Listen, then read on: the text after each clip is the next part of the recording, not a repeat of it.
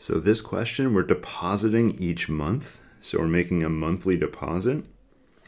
So right away, I know we're using periodic deposits. And that puts us in this row. So it's just a question of which of these three formulas should we use, 1, 2, or 3. And we want to know how much will you have in the account in 20 years. So that is find the final value, which is Pn. So I want the formula that's solved for Pn, which will be this first one. So we'll start by writing that formula. It's this one right here. So it's D times 1 plus R over K to the NK minus 1 divided by R over K. Okay, so we need to write down what all these values are.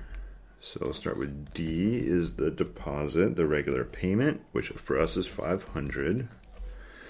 Monthly, that means K is 12. That's the number of periods in 1 year. The number of months in a year is 12. 3% interest, that's the rate, but you need to turn it into a decimal. So you have to move the decimal place over twice. So that is 3%. As a decimal. And what else do we need? N is the amount of time in years. So here we have 20 years. That's 20 years. I think that is every variable we need. So let's go ahead, 500 in for D, 1 plus rate, 0.03 over K is 12, raised to the N K, 20 times 12. Now that minus 1, you need to make sure you do not do a minus 1 in the exponent. We'll be careful in the calculator when we type this in. And of course, the bottom we have R over K.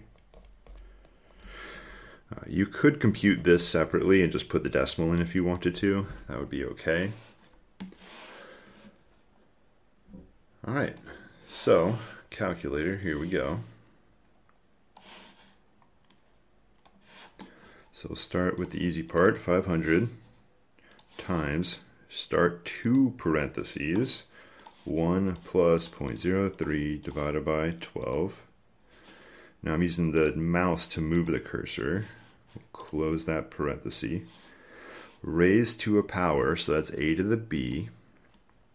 This power is 20 times, now if you see what just happened, that decimal, it looks like a decimal point, but I hit the times button and that moved the cursor down. You can see clearly when I type the 12, that is not the order of operations. I want that 20 times 12 in the exponent, so I'm going to undo a couple times.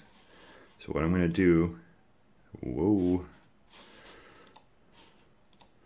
get back in there. Now starting a parenthesis, 20 times 12, close parenthesis. So now I have that multiplication inside the exponent.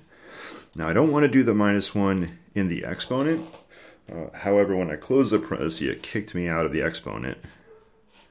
And you can see, it's a little bit tricky to see, but that minus 1 is on the same level as that right there. It's not up with the exponent. All right, that's only the numerator of the fraction. So now we're going to do divided by. It's okay for the 500 to be outside. That's all right, as long as it's multiplied. Now I'm going to do 0.03 divided by 12. If you really wanted that 500 to be up here, you could do that. But make sure you, I'll have to delete on the keyboard. Make sure you delete that 500. You don't want to multiply it twice in there. All right, so we have our value, 164,150.99.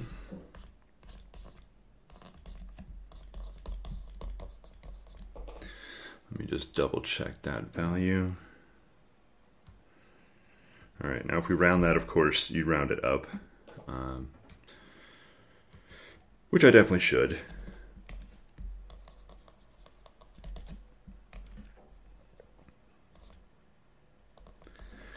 Okay, and this is our Pn, the final value. So let's go ahead and check our answer. 164,151. Okay, great. So that is our final value. Now, part B, how much total money did you put into the account? We don't need any of these fancy formulas for that at all. How much did we put in? Well, it's a good question. How much put in? We did 500 per month times 12 months per year times 20 years. I shouldn't be lazy with writing units. This is $500 per month. Now, if you remember unit cancellation from before, month cancels months, year cancels years, and what units are you left with? Just dollars. And now you do have to do the 500 times 12 times 20, whatever that is. Oops, don't want to do it there. Hit enter to get that out of there. 500 times 12 times 20, 120,000. All right, so that'll be the amount you put into the account. Now the last one, how much total interest will you earn? Well, that is the difference between what you put in and what the value is at the end. You subtract those two, and that'll give you that last part right there. It's the difference between what you put in and what the interest earned for you.